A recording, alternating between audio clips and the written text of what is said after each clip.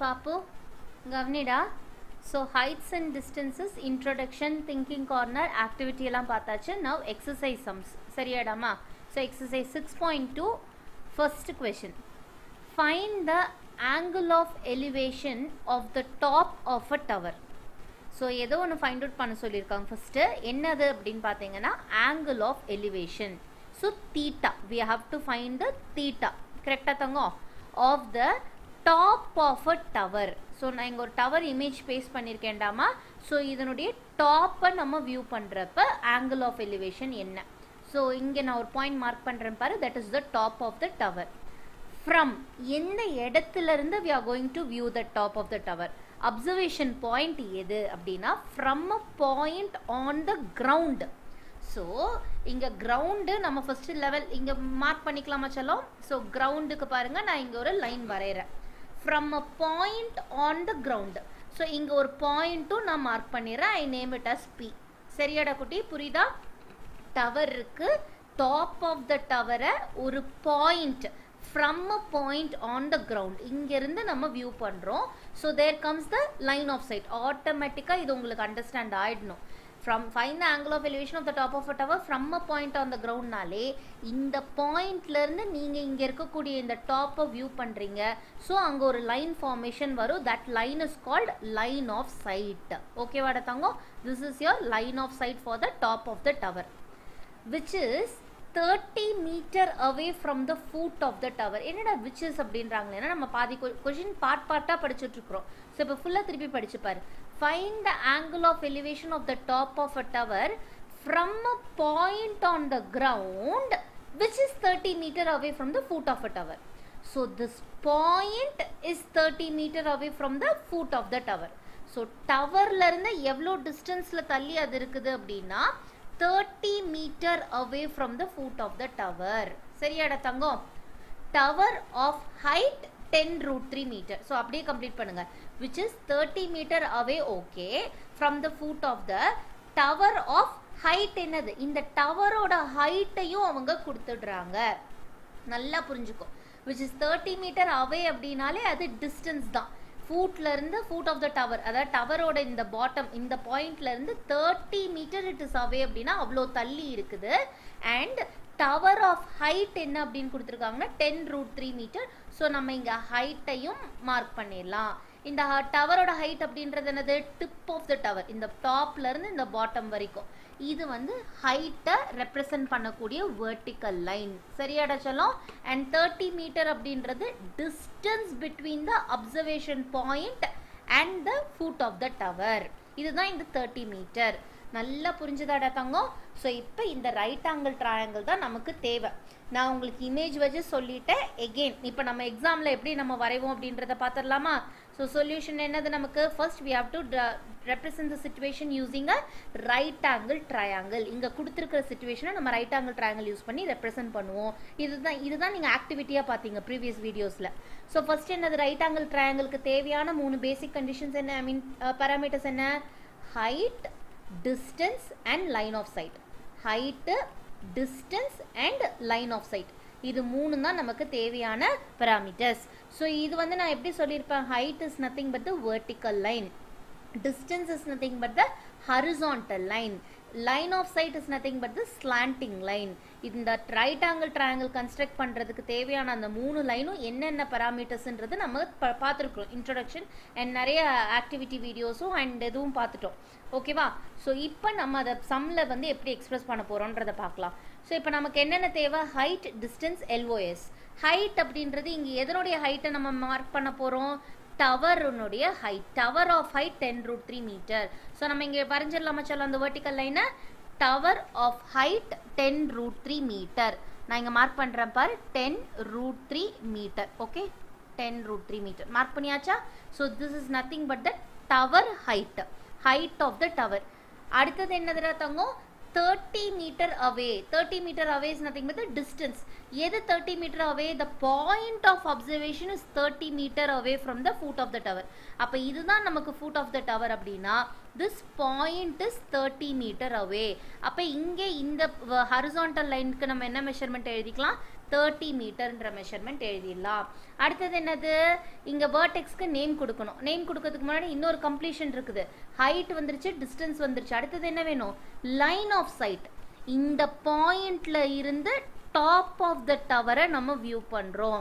So அதை connect பண்ணி ஒரு லைன் ஆஃப் சைட் நம்ம ஒரு லைன் வரைஞ்சிருக்கிறோம். ஸோ இது எல்ஓஎஸ்ன்னு மென்ஷன் பண்ணுறது பெஸ்ட்டு, பண்ணலைனாலும் தப்பு இல்லை.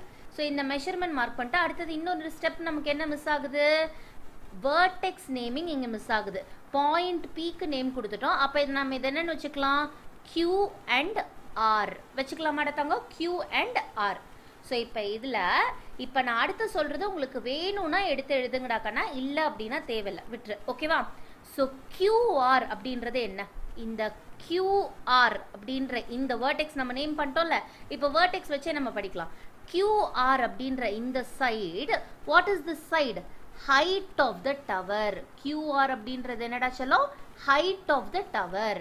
அடுத்தது TR, PU இந்த R இந்த பாயிண்ட், இந்த சைடு அப்படின்றது என்னது, distance between the point and the food of the tower. Okay, distance between the point and the food of the tower. And what is this, LOS, line of side. இது என்னடா தங்கம், line of side. So இதையும் கூட நீங்கள் இப்படி mark பண்ணுறதுனா பண்ணிக்கோங்க. இல்லை ma'am இதில் பண்ணால் நல்லா இல்லை அப்படின்னா தனியாக கூட எடுத்து எழுதிக்கோ. QR அப்படின்றது height. Okay Cello, QR is nothing but height. PR அப்படின்றது distance between the point and the tower, and PQ is the line of sight. PQ is the line of sight. எடுத்து எழுதியாச்சம்மா. அடுத்த ஸ்டெப், ஸோ நம்ம diagram represent பண்ணிட்டோம். First step நமக்கு completed. அடுத்த step என்ன, we have to find the angle of elevation. angle of elevation எங்கடா தங்கம் இங்கே mark பண்ணணும், நம்ம எந்த இடத்துல இருந்து அப்சர்வ் பண்ணுறோமோ, ஓகேவா, this is the point of observation. So நம்மளோட ஹரிசான்டல் லெவல் இங்கே தான் ஃபிக்ஸ் ஆகும், கரெக்டாக இல்லையா. This is our horizontal level. இதிலிருந்து ரைஸ் ஆகி பார்க்கறது தான் எலிவேஷன்.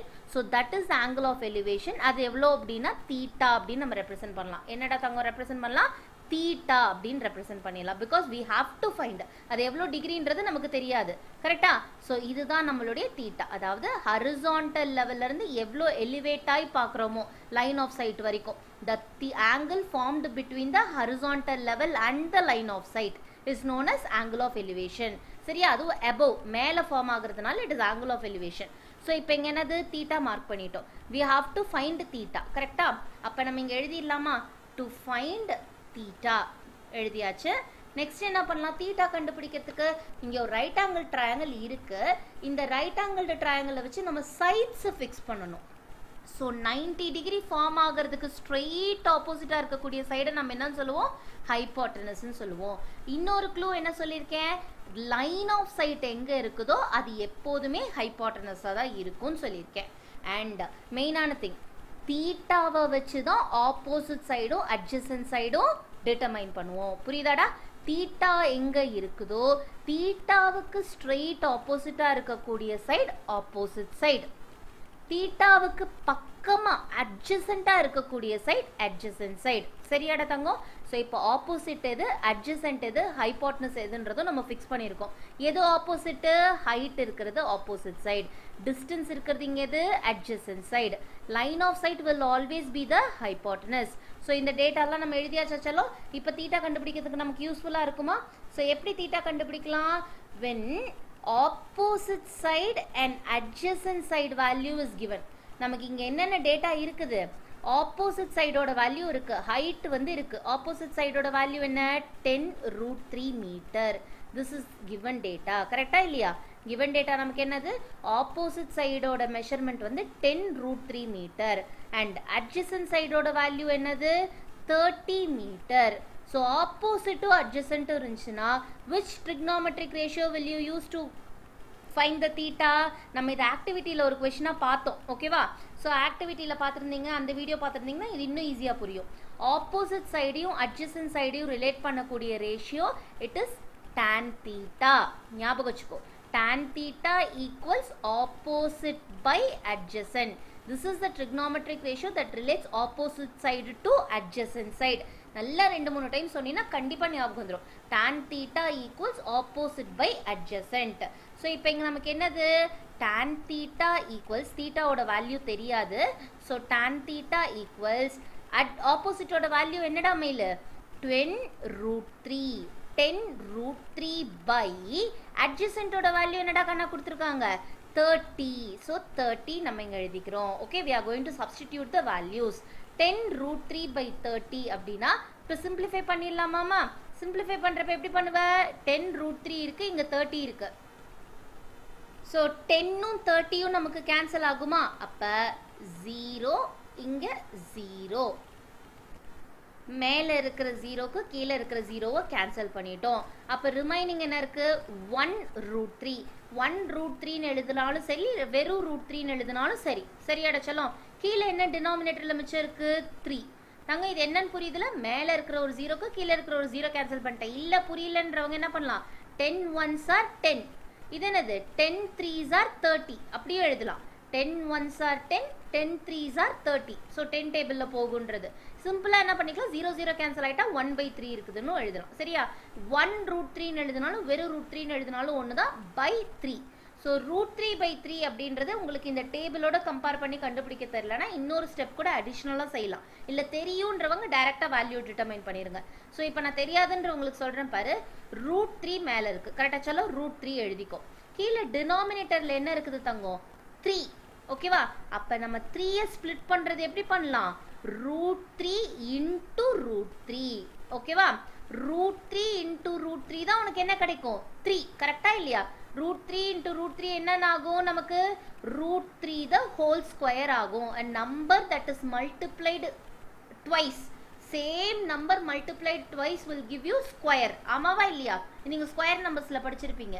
அப்ப √3 இன்னொரு டைம் √3 ஓட மல்டிப்ளை ஆகுறதுனால நம்ம அதை எப்படி ரெப்ரசென்ட் பண்ணலாம்? √3 the whole squareன்னு ரெப்ரசென்ட் பண்ணலாம்.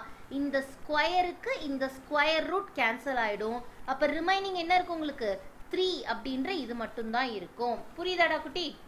ஸோ 3யை நம்ம எப்படி ஸ்ப்ளிட் பண்ணி எழுதலாம்? 3 can be split up as √3 into √3. இப்போ எகைன் கேன்சலேஷன் பண்ணுறதுக்கு ஒரு பாசிபிலிட்டி வந்துருச்சா? என்னது? நியூமரேட்டரில் ஒரு √3 இருக்கு, டினாமினேட்டரில் ஒரு √3 இருக்கு. நியூமரேட்டரில் என்ன எழுதிருவப்ப 1. எப்படி மேம் திடீர்னு 1 வந்துச்சுன்னா √3 1s are √3, √3 1s are √3 அப்படி வச்சுக்கோ. சரியா? இங்கே கேன்சல் பண்ணிட்ட அப்படின்னா உனக்கு இங்கே என்ன இருக்கும் 1. 1/√3. 1/√3 எந்த தீட்டாவுக்கு நேராக வருதுன்னு பாருமா இந்த காலம்ல tan theta. ஸோ டேனுக்கு ஸ்ட்ரெயிட்டாக பார்க்கணும், இந்த ரோவில் பார்க்கணும். தென் 1/√3 அப்படின்றது எந்த தீட்டாவுக்கு நேராக வருது? 0க்கு நேராக 0, 30 டிகிரிக்கு நேராக நமக்கு 1/√3 கிடைக்குது. கரெக்டா? ஸோ tan theta equals 1/√3ன்னு இருக்கு. tan theta equals 1/√3னா நமக்கு தீட்டா என்னது? tan inverse of 1/√3. என்ன சொல்லும்? tan inverse of 1/√3. அதாவது 1/√3 எந்த தீட்டாவுக்கு நேராக இருக்குன்னு பாரு. 30 டிகிரிக்கு ஸ்ட்ரெயிட்டாக இருக்கு. So what is the value of theta? 30 degree. சரியாடா Thangam? So this is your angle of elevation. இதுதான் நம்மள ஃபைண்ட் அவுட் பண்ண சொல்லியிருக்காங்க. Find the angle of elevation of the top of a டவர்னா here your theta value is 30 degree. Okay, இந்த diagram உங்களுக்கு எக்ஸாமில் தேவை கிடையாதுடா. இந்த டயக்ராம் வந்து ஜஸ்ட் ஃபார் யூ அண்டர்ஸ்டாண்டிங். நான் இமேஜ் வச்சு எக்ஸ்பிளைன் பண்ணியிருக்கிறது. This is the diagram that you should draw in your exam. நீங்கள் வந்து ஒரு ரைட் ஆங்கிள் வச்சு ரெப்ரசென்ட் பண்ணுறீங்க சுச்சுவேஷனை. சரியா? அங்கே உட்காந்து டவர்லாம் வரைஞ்சிட்டு இருக்க முடியாது. ஸோ டவர் அப்படின்னா டவரோட ஹைட்டை ஒரு வெர்டிக்கல் லைனில், தென் டவர்லேருந்து இந்த பாயிண்ட் எவ்வளோ டிஸ்டன்ஸில் இருக்குதுன்றது ஹரிசான்டல் லைன் யூஸ் பண்ணி, தென் அந்த பாயிண்ட்லேருந்து நம்ம அப்சர்வேஷன் இருக்குது பார்த்தியா, அந்த லைன் ஆஃப் சைட்டை வந்து இப்படி ஒரு ஸ்லாண்டிங் லைனாக ரெப்ரசென்ட் பண்ணி ஒரு ரைட் ஆங்கிள் ட்ரையாங்கிள் ஃபார்ம் பண்ணுறீங்க. Then you determine the sides, opposite எது, அட்ஜசென்ட் எது, ஹைபாட்னஸ் வந்து லைன் ஆஃப் சைட் அப்படின்றதெல்லாம் நீங்கள் ஃபிக்ஸ் பண்ணிடுறீங்க. தென் ரேஷியோவை டிட்டர்மைன் பண்ணுறீங்க. அடுத்த ஸ்டெப் என்னடா கண்ணா? எந்த ரேஷியோவை நீங்கள் யூஸ் பண்ண போகிறீங்கன்றதை டிட்டர்மைன் பண்ணுறீங்க. ஸோ கிவன் டேட்டா பார்த்து அப்படின்னா ஆப்போசிட் சைடோட வேல்யூவும் அட்ஜசன்ட் சைடோட வேல்யூவும் கொடுத்துருக்குறாங்க. ஸோ ஆப்போசிட்டையும் அட்ஜசன்ட்டையும் ரிலேட் பண்ணுற ரேஷியோ tan theta. அப்போ tan theta ஈக்குவல்ஸ்ன்னு சொல்லி சம் ப்ரொசீட் பண்ணனா you find the theta value. இங்கே எடுத்து எழுதிடலாமா? Angle of elevation is equal to 30 degree. This is your final answer. 30 degree elevate ஆகி தான் நீங்கள் அந்த டவரோட டாப்பை வியூ பண்ணுறீங்க. This is your final answer. சரியாடா கண்ணா? இந்த டேப்லோ காலமும் உங்களோட ரெஃபரன்ஸ்க்காக நான் எழுதியிருக்கிறேன். tan தீட்டாவோட வேல்யூஸ் மட்டும் ஞாபகம் வச்சுக்கோ. மெயினாக இந்த 30 டிகிரி 45 டிகிரி 60 டிகிரி இந்த 3 வேல்யூவை கண்டிப்பாக ஞாபகம் வச்சுக்கோ. Most of the sums tan தீட்டாவில் வந்துடும். ஒரு 2-3 சம் உங்களுக்கு sin theta and cos theta use பண்ணி செய்கிற மாதிரி இருக்கும். ஸோ அதனால் tan 30 45 60 வேல்யூ கண்டிப்பாக நல்லா ஞாபகம் வச்சுக்கோ சில எக்ஸாம் எழுத போகிறப்ப. ஸோ உங்களுக்கு வந்து யூஸ்ஃபுல்லாக இருக்கும். அங்கே உட்காந்து நீங்கள் டேப்லோ காலம் வந்து ஃபைண்ட் அவுட் பண்ணிட்டு இருக்க முடியாது. ஓகேவா? இதுவும் உங்கள் ரெஃபரன்ஸ்க்காக தான். This is not needed an exam. இப் உங்களுக்கு வேல்யூஸ் டேரெக்டாக தெரிஞ்சது அப்படின்னா நீங்கள் டேரெக்டாக இங்கே பண்ணிடலாம். ஓகேவாம்மா? ஓகேடா கண்ணா. ஸோ பார்த்துக்கோங்க, ஜூம் அவுட் பண்ணுறேன். Just you can refer this. Thank you.